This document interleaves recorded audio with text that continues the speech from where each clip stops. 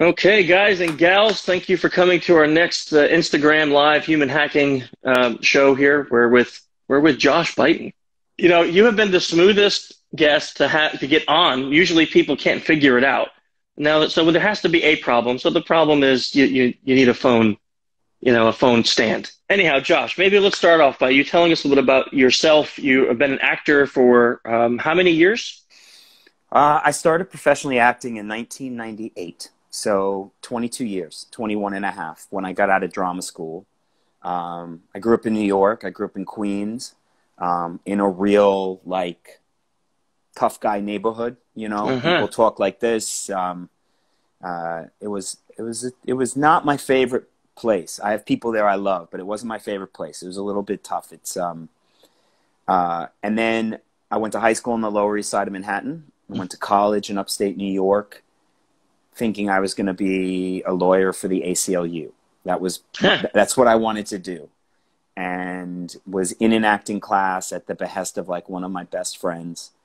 And in the middle of this acting exercise, I got completely lost and forgot where I was, and had this moment with this girl that it really changed the course of my life. Where, Really? yeah, I forgot where I was. I was completely dropped into this moment. I forgot there was a class in front of us. We were about to kiss. The class started applauding. I woke up. Like, I felt like I'd woken up, and I went, oh, I have to do this. The honesty in the contact and the lack of filter was something I don't think I'd ever fully Hmm. experienced, you know? So that was kind of what brought me into it. And then I started doing plays in undergrad and things like that. And one of my teachers really kindly said to me, you know, you've got talent. You're good at this. You should go get properly trained. So I auditioned for the sort of top grad programs in the country. And I was really lucky to get into one with a guy named William Esper, who was my mentor. He passed away a year ago. And, and he really changed the way I saw human contact and behavior. Hmm. And the technique that he taught really resonated with me in that way. And so that's when I started working, started auditioning and working professionally, and eventually led me to also teaching out here in LA, you know. So you made an interesting comment, is that your mentor taught you things about communication. So what is it about communicating or nonverbals that you find is so important when you became an actor?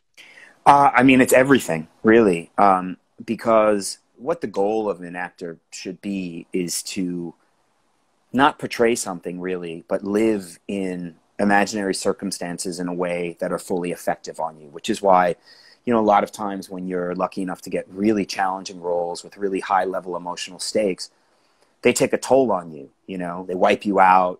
Um, it's funny. I teach a dialect class. And I was teaching a Southern dialect the other day, and I Hmm. asked my students to bring in, after I taught them the sort of fundamentals of it, to bring in a monologue. And one of my students started doing this monologue, and I had an immediate visceral reaction to it. And about 3 lines in, I realized that it was a monologue that I had performed on an episode of Justified. And Huh. I did it 10 years ago. And I was immediately emotionally moved just by the Wow. words. And so it was sort of almost imprinted in my body like an actual memory or an Hmm. actual experience.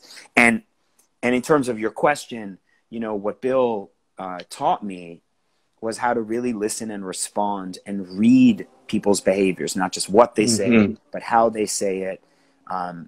People tend to say more non-verbally than they do verbally, Yeah. especially nowadays, where I feel like we are so indirect and seem to save our direct feelings for social media, where our Hmm. mirror neurons can't activate, and where we're not seeing the effect it has on someone else. We just feel Yeah. really good about what it is we post. Yeah.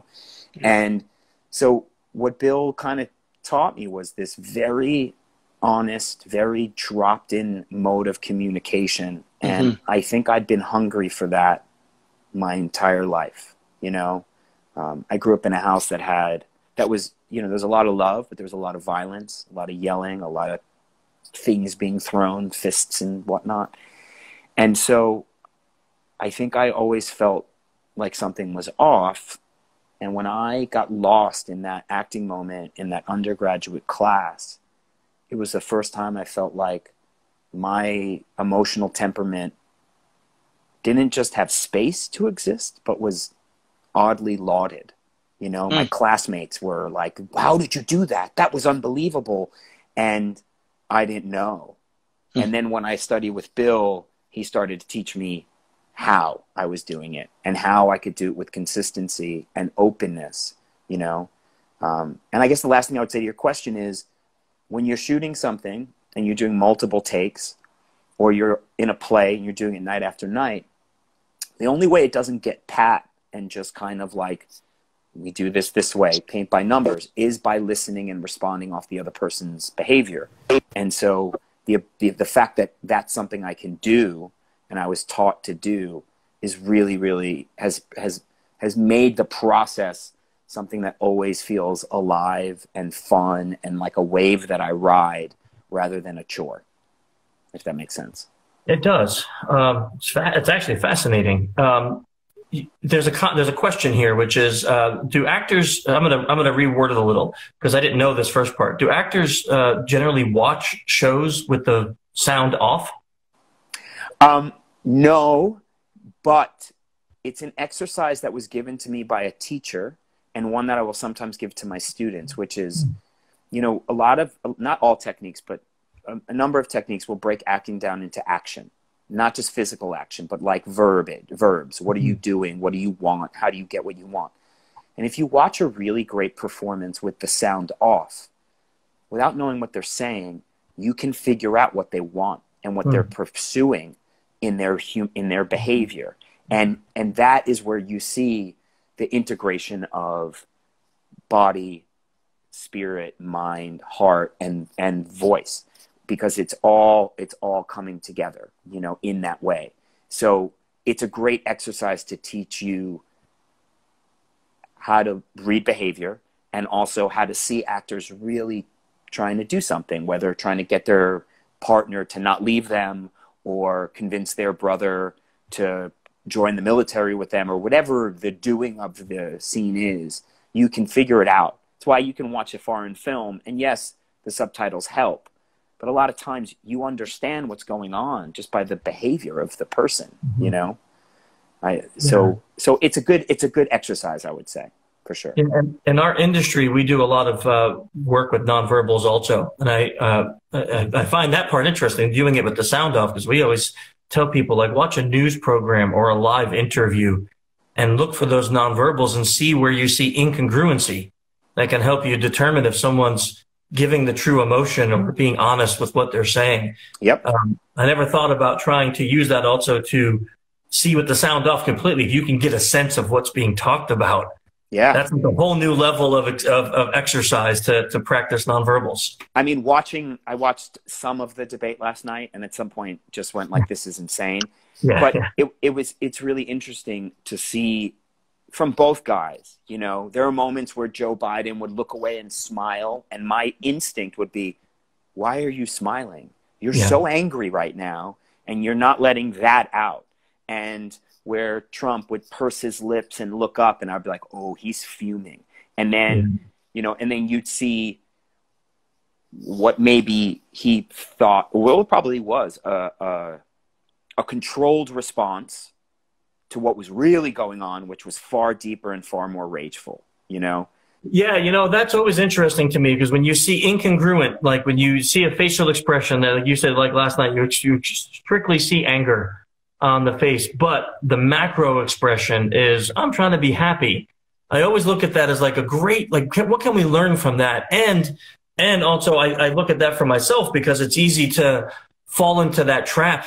You know, if you recognize it on yourself, to fall into that trap when you're communicating with someone else, to show the wrong facial expression at the wrong time can really mislead someone to what you're thinking about what they're saying. Yeah, I think that's very true. And also I think what it can do is it can cut into someone's trust of you when Yeah. your body language and facial expression is incongruent with what you're saying or what they can vibe or feel from you. And Yeah. and that is, that's why, when I would watch Biden smile, I was watching with my friend who's been quarantining with me. It made him angry that it wasn't honest in its response. And it made him, because of how he aligns himself politically, he wanted something more thoroughly raw and honest in that moment. But I also think it's something that we all learn socially, and it depends on where you're from. Like, as a kid in my house and in my neighborhood, anger was currency. Whenever I meet someone who says they have a hard time being angry or raising their voice, I'm thoroughly confused. And when I teach, I see that a lot. But then other forms of human behavior are completely frowned upon.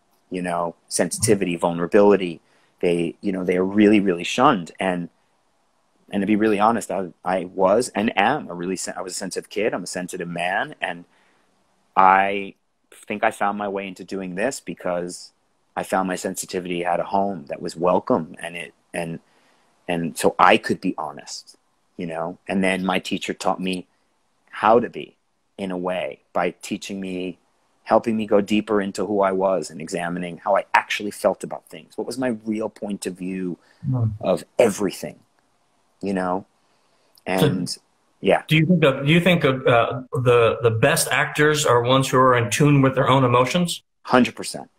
I think without question. And my experience has been that, I did this, like, one of my favorite projects I ever did was this HBO World War II miniseries. It was called The Pacific, and we shot in Australia, which was a thrill. And I remember at the time I was in a relationship, and I was on a phone call with my girlfriend back in the States, and she said, "What's it like? What are the guys like?" And I said, everybody here is so authentically themselves all the time. And that was such a relief to me. There was no hiding. And so when they worked, they couldn't help but show up on camera because they weren't hiding. They can't help but be themselves. And there's no, like, social mask to be like, this is acceptable, this is this. We were all a bunch of weirdos in our own way, and we were all, tough and sensitive and funny and playful, as was our brand of that, And so because of that, I thought the performances in it are all beautiful, and I think great actors, they know themselves. My teacher used to say, no actor should ever be without class, either class or therapy, because you must always be discovering yourself to grow as an artist. And I think that's true. Huh. That's fascinating. That's an interesting viewpoint. I didn't think about the being in touch with your own emotional content actually helping you portray emotions that may not be real. Like, you're putting on a scene, so you're building a scene. You're a character, and that character may be feeling or experiencing something that you've never felt. So how does being in tune with your own emotions help you do that? Well, it helps you personalize it, because a lot of times, I like to use this as an example. Like, in the movie What's Eating Gilbert Grape, John C. Reilly's character is so excited about I think it's called like the Rooster Barn or something, coming to town, and he's going to work at this fast food chicken place. I could be wrong, but I'm going to guess that John C. Reilly, as a man, could get out working at a fast food restaurant. But when you watch that movie, like, it's funny what he's doing, but he seems like a guy who's truly, truly excited about this. And because he knows what excites him. Do you think that being in touch with your emotions, understanding your emotions, can help you, even if you're not an actor? I do. I mean, like I was saying before, the thing that drew me to becoming an actor was how pure and honest the contact could be between two people. And I really think, and also the ability to really listen to someone. because I think that this is a massive issue that we're dealing with societally. We don't really listen. We don't really engage. You know, I finally deleted my Facebook because I realized that there was no real conversation happening. And then on Instagram, I started getting somewhat trolled by people who I know when I would post something. And finally I wrote to them, listen, guys, I love you. That's not going to change. But I won't engage in this conversation unless we're in front of each other. And so, because one of the things that I think happens when you're connected to how you feel about things is that you present yourself in a much more honest way to somebody. I remember I bumped into a friend of mine, Jason, at a coffee shop, and we were, you know, social distanced. We hadn't seen each other. We just happened to go to the same outdoor coffee shop to get his coffee to go. And I was like, hey, it's great to see you. He was like, wait. I want to talk. And then talking to each other, it was really tricky. So we stepped further back and pulled our masks down, and my shoulders dropped. So it is trickier. There are ways to read those behaviors, people's eyes, body language, tone, you know. And so I can feel a smile when someone's eyes crinkle up, or I can tell when someone's tense by the way their body is moving or not. And also you can vibe it. You know, you can feel someone's energy if you don't even realize that's what you're doing. So it's harder, but it's still possible. And so, and also, let's be really honest, at least from my understanding of all the things I've read, it's necessary right now. If we do this for a short time, I really believe we'll get through it faster. But, you know, I do think it triggers a lot of people. I think it triggers a lot of fears, having to wear masks and whatnot. And maybe that's why they're opposed to it, where I'm not, you know? And I think that that's important too, because I think we want to categorize people as this or that. And we're far grayer than black and white, you know? So I think that I was just talking to someone the other day, and I said, man, you go back 8 months, and if I walked into my bank with a face mask, security would have been on me. They would have been approaching me.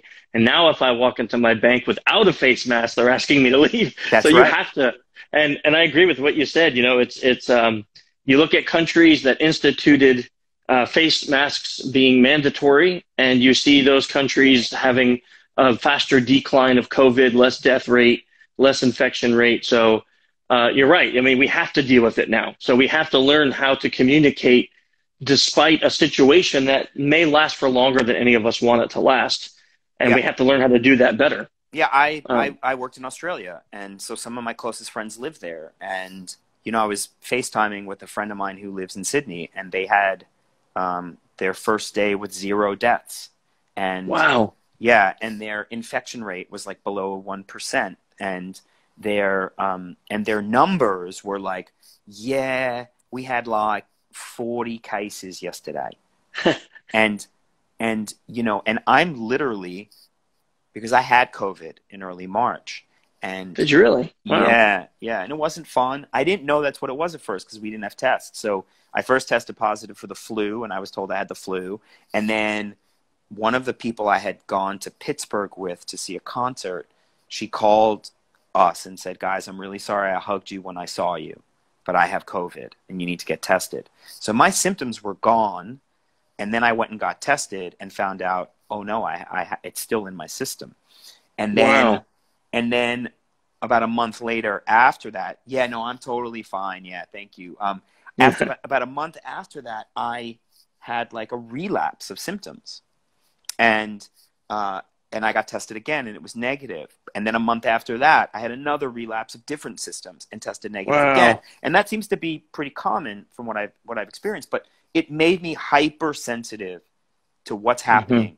And, you know, the last 3 days, I think we've had like 900, 600, and 800 cases. And I've been thrilled that we're below 1,000. And then I speak to my friends in Canada, where they had a week and a half ago, where they had 0 deaths in the country. And in Australia, where, you know, everyone talks about this massive outbreak that happened in Melbourne. And their massive outbreak was 250 cases a day for 4 days in a row or 5 days in a row, and then it dropped to 125.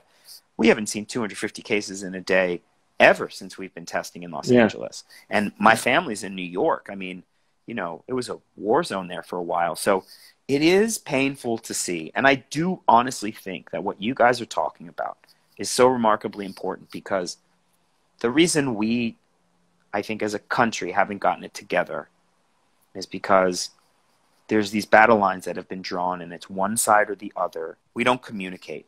We're not reading each other's behavior. So I see Maxie's question, how my background shaped this ability to be sensitive. So my household was pretty volatile when I was a kid. My father, who I have a great relationship with now, who I love very, very much, as a kid was tough. He was explosive. He was rageful, and wasn't, I think, happy in the marriage with my mom. Probably to no fault of either one of them, but didn't have a really great set of tools on how to handle it. So there was infidelity and stuff like that. And my older brother knew. My older brother was old enough for my father to recognize that he knew, which created a war zone. Because my father, when he was younger, his best defense was an offense. So there was a lot of violence, a lot of not great stuff. And so in some ways, you know, the Marines like to say, who I worked with on the Pacific, I'll say poop. Poop rolls downhill, right? So it went from my father to my brother to me.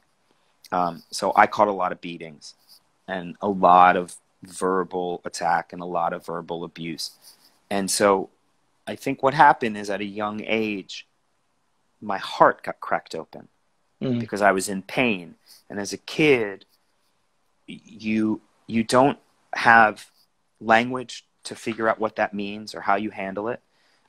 There's not a lot of guidance from people on how you work through that. And I think you internalize it a lot.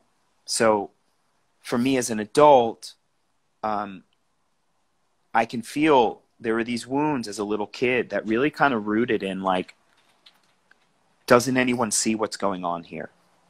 Doesn't anyone know that, like, I'm in pain? My brothers, we're all in pain. Can't someone help?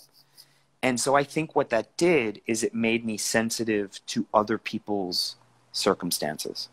I would, you know, it's one of the things that I have a hard time saying something like this, but I think is a strength of mine as a teacher and as an actor, is that I can empathetically feel other people's pain, you know? And I think because as a kid, when I saw someone in pain, it was like a kindred spirit. It was a kindred soul, and it made me feel probably less alone. So I think that that's what started it. And then another thing that helped is my mom is a pretty remarkable human being. She's just kind and she treats everyone like an equal. When I was 16, I could bring my friend home and she would talk to them like a friend, not like a kid. And so I think I was also it was modeled for me that everybody is worth something, that there's no one who isn't. It's just going to be, there's no way to say it, but it'd be a compliment to you. If some people will have had that a life experience, and it would not have turned them into a person that can be empathetic. Sure. It may turn them into rage-filled or anger-filled or an abuser themselves. I don't want to open up the doors, but I really want to ask this. Is there one thing that you could have identified in your life that allowed you to take that horrible experience and not turn into one of those people, but to turn into someone who uses it for empathy? Wow. That's a really amazing question. I mean, I have a couple of thoughts. The first thing, in terms of just to directly answer your question, is that I really think my relationship with my mother is what did that. Is I had empathy for her. I saw the sort of pain she was in, and it was just something I didn't want to see. Mm-hmm. I think the thing I want to say is that the rage-filled people, they are empathetic. They are And by that, what I mean is there's a joke amongst my close friends. Like, my brother's a tough guy still, right? And he always says, "You're so effing sensitive." That was for you, Maxie. That effing was for you. And we all joke that my brother's more sensitive than I am. He responds to things way more volatilely. It's just that the emotion that he expresses is anger. And there's this kind of scam that's been pulled on humans that anger isn't an emotion or isn't sensitivity. And it so very much is. And so what I think it becomes about is tools of expression. You know, like my brother's in a new relationship and he's super happy. And my friend and I were joking last night because we all had dinner together, and he was like, "It's really fun to see your brother soft," because he's capable of it. It's part of who he is. But, you know, because what I've learned as a teacher is anger is a gateway emotion. Like they say, pot's a gateway drug. It's a cover for pain, hurt, anxiety, fear, and it's a way to sort of push everything away that people are afraid is going to hit or hurt them.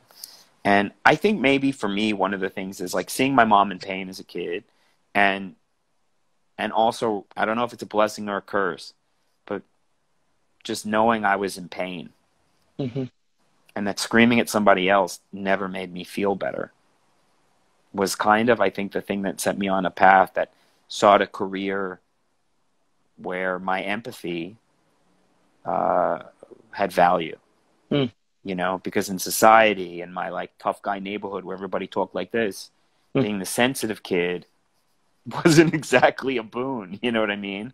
Yeah. So I think some of it might just be genetic. I don't know, but I also, you know, I think also watching my brother, it was very, very, I couldn't help but care for him and hurt for him, to be really honest. To let that not be part of the way I communicate would be a lie to myself, you know, and that didn't feel right, I think. What a beautiful answer to conclude on. And thank you for that. Despite our technical difficulties, this has been an amazing interview, and I have learned a ton myself. I wish we didn't have the breakups in it because there was some great conversation happening there. But maybe when Instagram doesn't hate us, we will try this again and have even a more. I got to talk to you for hours. Hey, man, I feel the same. I think this was really, really easy, and I love what you guys do. You know, thank you. Just so though you guys know, like these guys helped me secure some of those Zoom Al-Anon 12-step meetings by teaching us how to do what we do so we could communicate the way we do. I think it's really, really important. And anytime you guys want, I would be back. And though it was tricky and frustrating in moments, I could talk to you forever, man. You're really good at this. So thank you so much. Maxie, I love you. And we'll talk soon. She's great, isn't she? All joking aside, she's awesome. She's a beast. Look at all those hearts coming up. Someone tell me she's sending them all. Probably. And they're not for me. Yeah. All right, guys. Thank you so much. Thank you. All right, real joy. Bye.